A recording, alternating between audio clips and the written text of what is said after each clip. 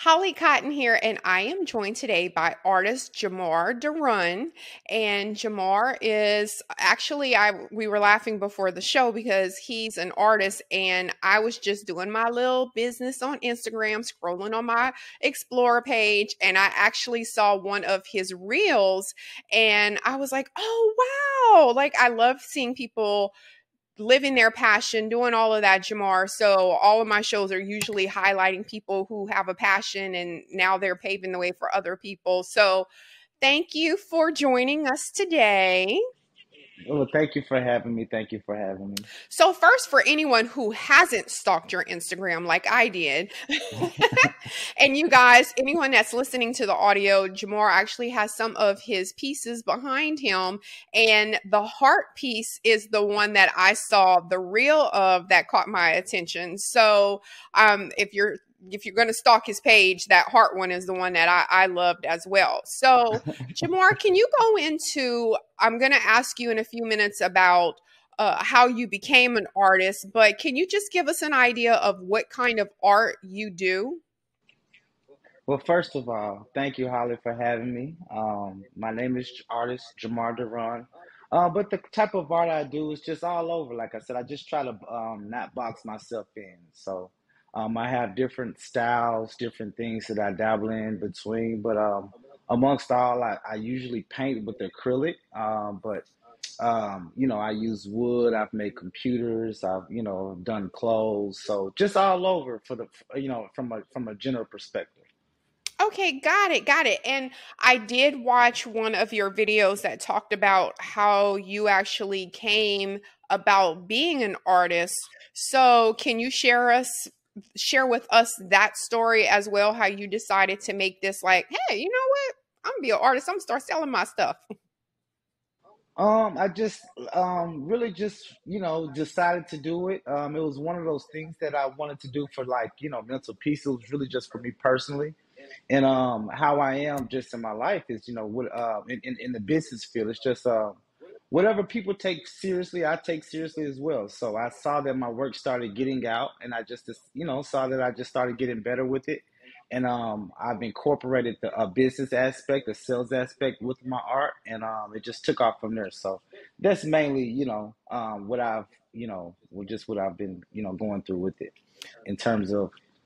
So I'm just. I'm sorry. I'm sorry. have you always been an artsy person, like from a child, or is this something that you decided like when you turn 19, I'm gonna start doing art? Like, how did you decide that this was gonna be your um, thing? I played with like small, like in middle school. I played with art a lot, but I never really just took it to that level, right? So I just felt like it was just one of those phases in my life. And then when I got a little bit older, I just basically decided that I needed something um to bring me balance in my life. And of course I couldn't sing or dance, so I picked art. I guess so I just picked art, and I studied it, became a student of the game, and I'm still a student of the game. But most importantly, I just studied it, and it became a part of me. And I always tell people, art chose me. So that's just one of the main things that I just kind of speak on whenever I'm asked that question. Okay, I like that. Art chose me. That's a unique answer. I love that. I love that. Yeah, yeah. So, like I was saying before, when I saw the video, I saw you basically were like delivering a art piece on Instagram in Hollywood, and you were Okay. delivering it. I think it was like Hollywood Studios or something. So, Right, how right, did it right. feel to have someone like Corey Hardrick validate your work? It actually felt very magical. I think the painting originally is for Sylvester Powell, which is a great actor. I mean, it's a great guy, even better human being, but definitely a great actor. So the painting was for Sylvester Powell, and which is an actor on All American Homecoming. Go watch that if you haven't seen it. It's a great show. But I basically, whenever I got there, I just was going through the motion of getting my art to the Hollywood studios, and he just came out and he said, "Hey man, this Corey Hardrick," and I said, "I don't know who that is for sure." He said, "Man, he just wants to meet you," and he said he has to meet you. So, whenever he came out and we spoke and we had a beautiful dialogue. We just talked about a lot, and then basically he just told me how it felt and what it resembled for him. And so just to see that and to see my art go that far, I mean, even from where I am now all the way to the West Coast is a magical thing, but also for it to touch someone abroad. I think that is a very magical thing, and it also drove me to actually pick up art and be a little bit more consistent with it, right? So, yeah, definitely a great thing, and shout out to those people out there, the Hollywood All American Homecoming, excuse me. Shout out to All American Homecoming for having me and creating such a hospitable environment for me. Yeah, it's like, sometimes we go along in life and we're doing all of these things and it's like I'm passionate about it, but Right, what is the reception from others about what I'm doing? So right, whenever you get someone you're like, "I love this picture. I think this painting right. looks fabulous. Like, I think I've got something going on." But, you're like, "Well, do I? Or is it just me?" True. So when you hear someone else and they're doing that and they're like, "Oh my gosh, like you're very talented." I know it's definitely like a humbling but like an elated experience as well. Like you're like, I'm not going to toot my own horn, but Sure enough. FYI, I'm Yeah, getting you're right. co-signed on over here. Sure enough. Yeah, and there's a balance that comes with it. I mean, whenever you stay down and you work on something so hard and you put that energy out into the world, into the universe, even with other people, right? You just expect it to come back, but at the same time, you stay grounded within yourself. Because I feel like just artists. I mean, whatever I create is for me, and as long as I'm happy with it, I'm good. But for everybody else to see it and connect with it, it just means a whole lot more.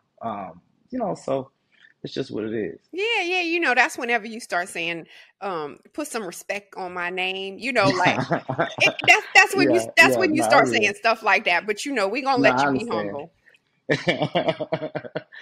So, now that like you said, you've been in this art field for a Uh-huh. while, do you feel like there were any Black artists doing what you're doing that kind of inspired you, or is there any artists that you look at their work and you kind of use that as a reference for what you're doing?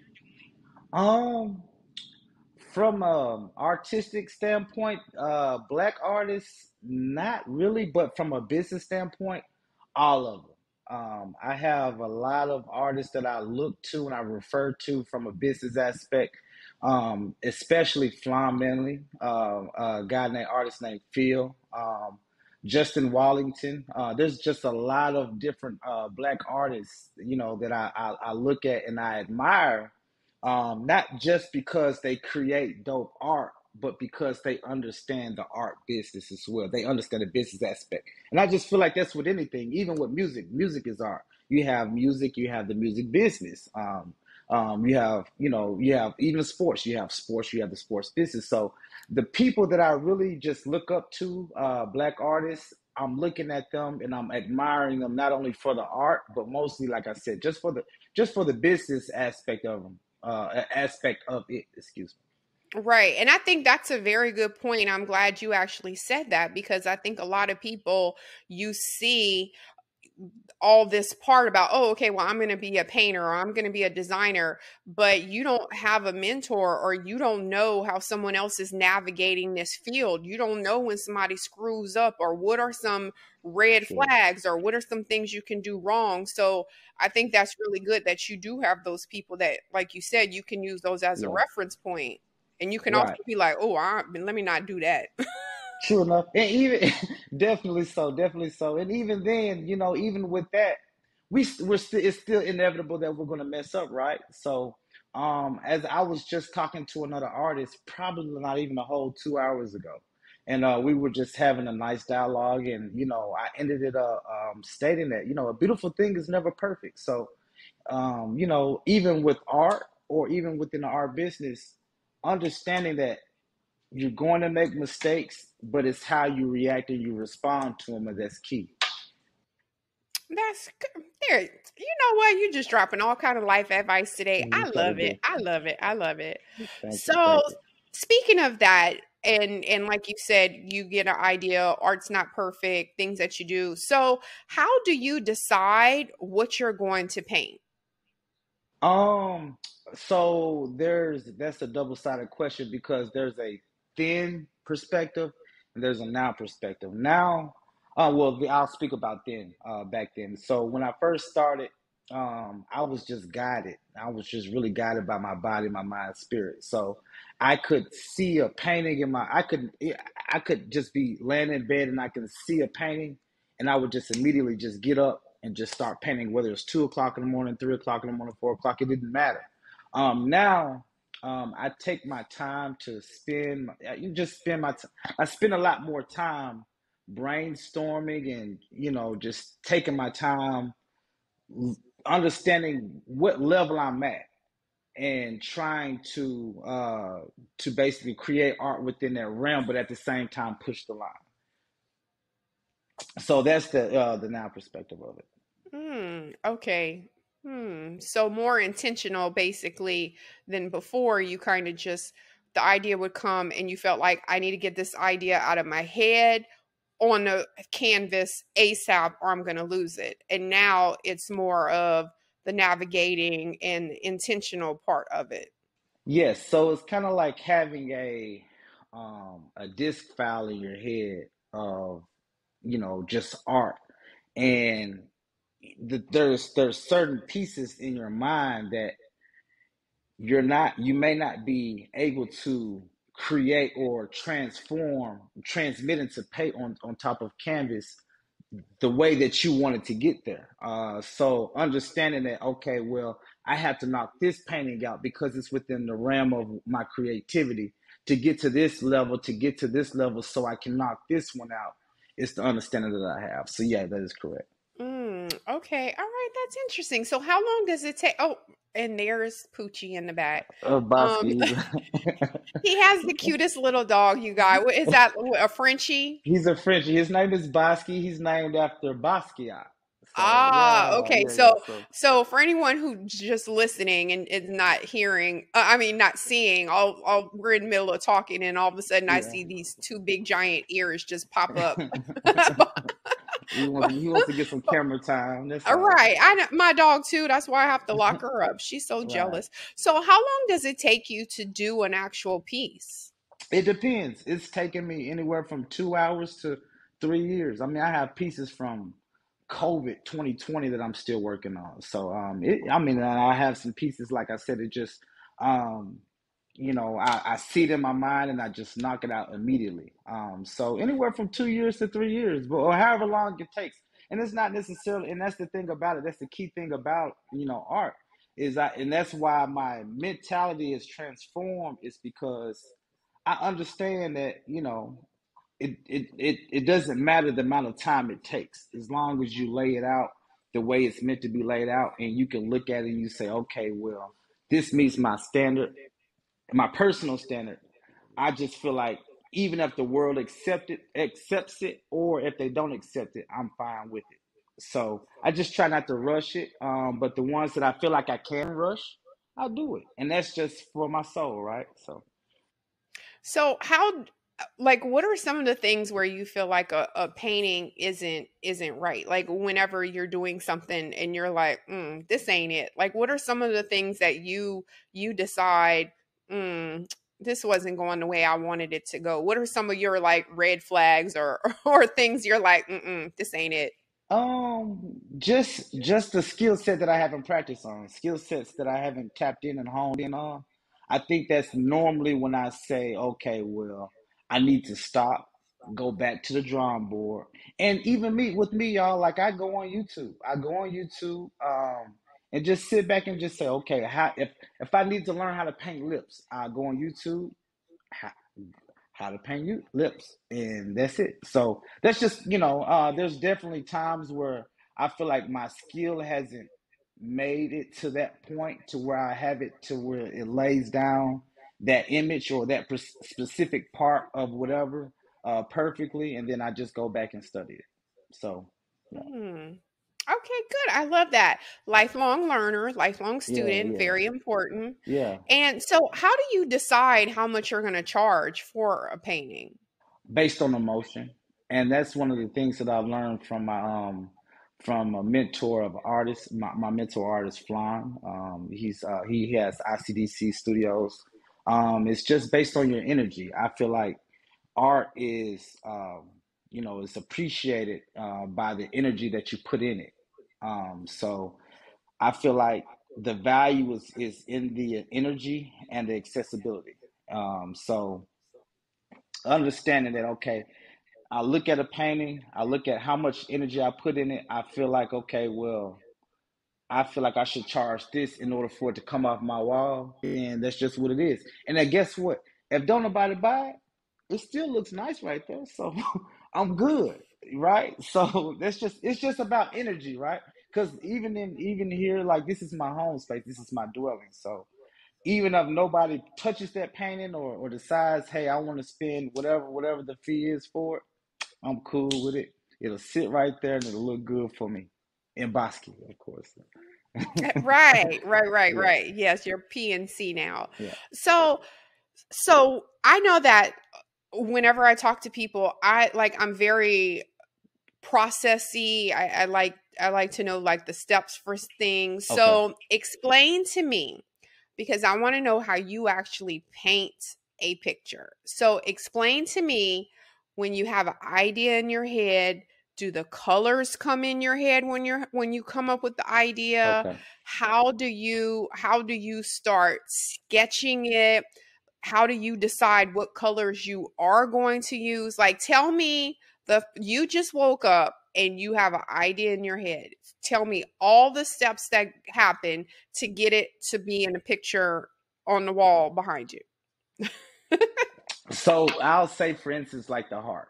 Um, of course, just without the background of it, but just the actual steps that I took, I knew that was what I wanted to create. So I went online, looked at an image of an anatomical heart. I looked at it, sketched it out, and then like I said, a beautiful thing is never perfect. I laid it on canvas and I spent the first 3, 4 hours just like looking, erasing, looking, erasing, looking, erasing. So once I got that image down, I realized, okay, well, let me go ahead and paint the outlines or whatever. In that essence, at that time of my craft, it was basically backwards, but it was just what was necessary. So I go paint the outline out, and then from there, that's when my creative juices start flowing. So that's when I look at an image and I say, okay, I want to put the gold right there. I want to put the red right there. I want to put the blue right there. And then while I'm laying it down, that's when I pick the actual tonage of the color. So I might go with the dark blue because the light blue looks different the way it bounces off the red. So that's just it's an ongoing thing. And most artists understand. I know it's kind of foreign talk, but most artists understand. Once you get to a certain level of a painting and you kind of got it down, you started getting your groove going. You start like, okay, I got it. Okay, we're gonna do it like this, and then you just start rocking out. And that's just what I do. I just get it laid in front of me, and I just rock out. And like I said, no matter how long it takes, we just enjoy the ride and enjoy the journey. Okay, got it. So I'm gonna start painting. No. Yeah, you should. You should. There's no such thing. You become an artist as soon as you put a line on the paper and call yourself an Yes, and artist. I am an artist, like you said Yeah, earlier. I can't sing, I can't yeah, dance, can't draw or paint. Now I'm gonna do all of yeah, those things, yeah, but nobody's gonna pay. yeah. You never know. You never know. You never know. They were like, what kindergartner drew this? Maybe in 2 years I'll be interviewing you about your artist. I'll be calling you artist Yes, Polly let's. Cotton. Wink, wink. Yes, I No, love I it. I got love you. I it. got you. Um, so most of the times when artistic people are doing their crafts or whatever, they have other genres of art that they love. Okay. So can you tell us, besides painting, what are some of the other? Because I did see a couple of things. Like I think there was something where you were like sculpting. Okay. So can you tell us some of the other things of Form artistry that mediums. you Yeah, yeah, do? yeah. So I've done a little sculpting. That was just like a piece that I picked up and I reformed it to the way that I liked it. And I added clay to modify it and then I painted over it. But I've done that miniature sculpting. I've used like different types of uh, fabric to create art. I've made art out of computers, things of that nature. So all over, and then going from here, even going forward, like there's a lot of things that I want to just dibble and dabble into. But like I said, we just try not to stay boxed in. Whatever I can get my hands on, and whatever I can see that's gonna say, okay, I'm gonna like this, and it's gonna look good in the house. That's what I'm gonna do.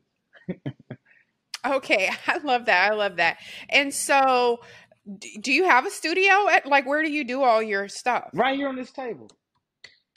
Right here on this table. So Hmm. I have an island in my spot, and I have like a it's like I bought like a mattress pad um some years ago, and basically I painted all over. It's real, you know, already it's painted out now, It but looks like official painters. yeah, Hmm. yeah, yeah. So basically, I laid on the table, and I put that canvas down, and I just go.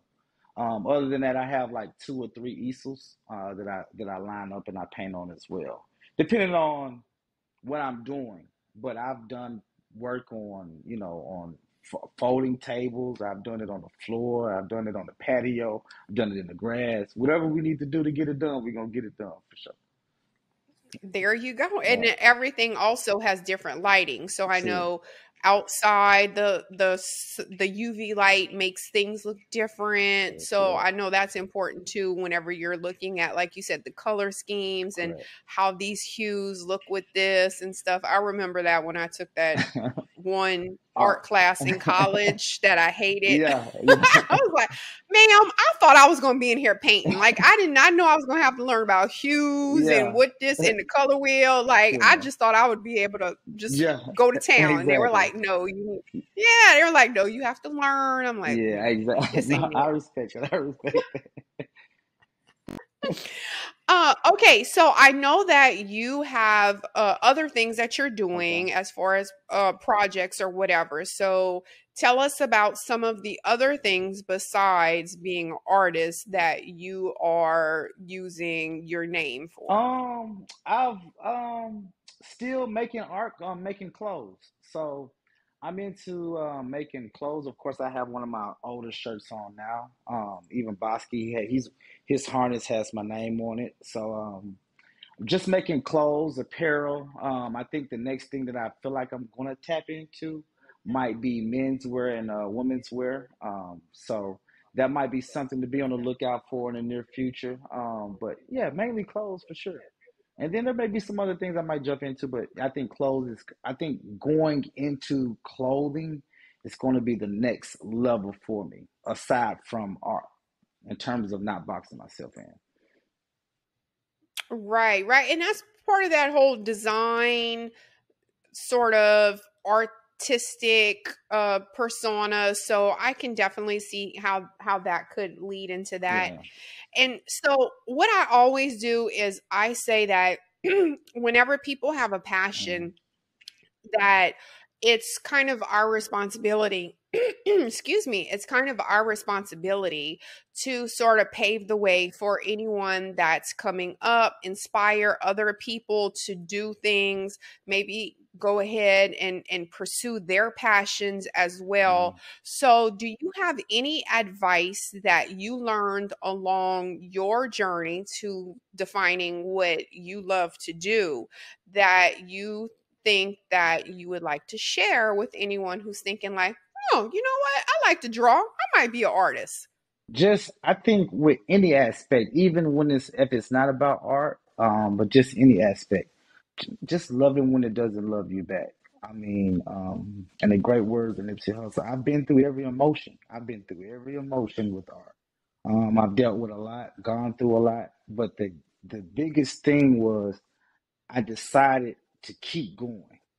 And then once you make that distinguishing decision, then you're going to tap into levels that are monumental, and there's going to be people who's going to help push you over whatever it is that you're going through. So definitely, if you're thinking about being an artist or being anything, understand what you're getting into, understand the obstacles that you're gonna go through, understand what it's gonna take for you to overcome those obstacles, and then understand that you're gonna have to keep going.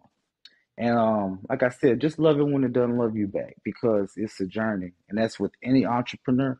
Just get your hustle on. And, that's I think that's what the main thing is. Get your hustle on. All right. You guys heard Jamar Derun gave y'all the best advice. Y'all better listen. I love it. I love it. Um, so last question is drop all of your social media handles, your website information. Be sure to spell anything for anyone that's listening to the audio. Okay. And also just let people know how they can support you.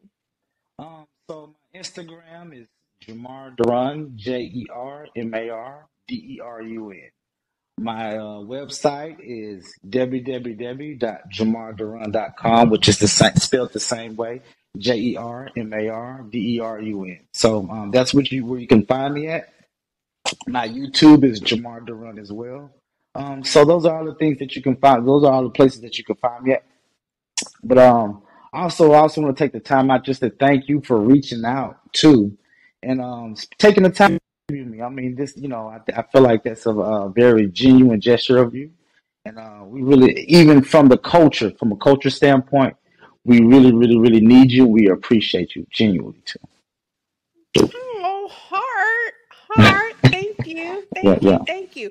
I say that people like us are the change that we need in this world. And I think living your passion, sharing your passion, also sort of extending that branch for other people. Like I said, you're very humble and giving that advice and those types of things I think is very important for people who may not have that oomph that they right. need to get out and start living their dreams. So I love that. I love that. Yeah, yeah, for sure. And so last thing, I forgot to ask about this earlier. I saw something about Germany. So you grew up in Germany or Partially. what's your Partially, my folks were in the military. My folks were in the military, so I spent the first half of my childhood in Germany, all over, mostly Germany, and I spent the second half in the Millington area of Tennessee, Memphis, and Millington area of Tennessee. So I spent that. That's basically where I was raised at.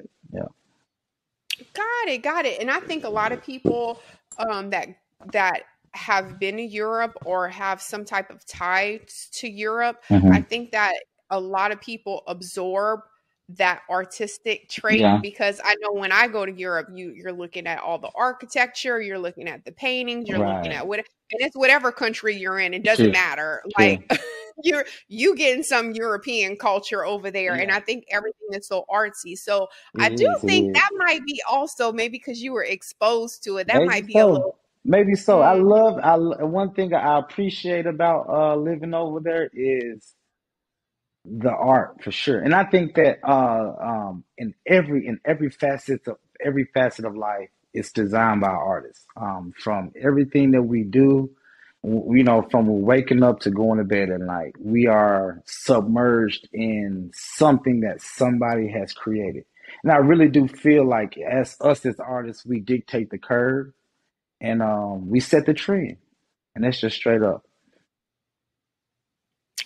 And you heard it from Jermar Derun. Yeah, So yeah. Appreciate you. again, you guys, that is J JERMARDE.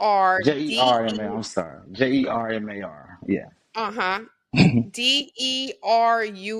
Hmm. So I'll have all of his social media, everything. I'll have everything tagged in the podcast notes as well. So thank you, Jamar. It was No so nice problem. to meet you. Likewise, likewise, likewise. And if anybody out there who's listening to this podcast and has got to the end of it, we appreciate you. We really, really thank you for your time. And if you're thinking about getting into not just art, but anything, and you don't know where to start at, reach out. I'm available, I'm accessible, and I'm willing to help. I love that. I love that. Okay, you heard it. Now don't be reaching out to me because I'll leave y'all a message request. No, I'm kidding. I'm joking. I'm joking. I'm joking. Yeah. But you could definitely reach out to Jamar. He Yeah. lows mentoring. I Yeah. love For that. sure. For So sure. thank you, Jamar. Love it. Thank you. Love it. Thank you. Thank you.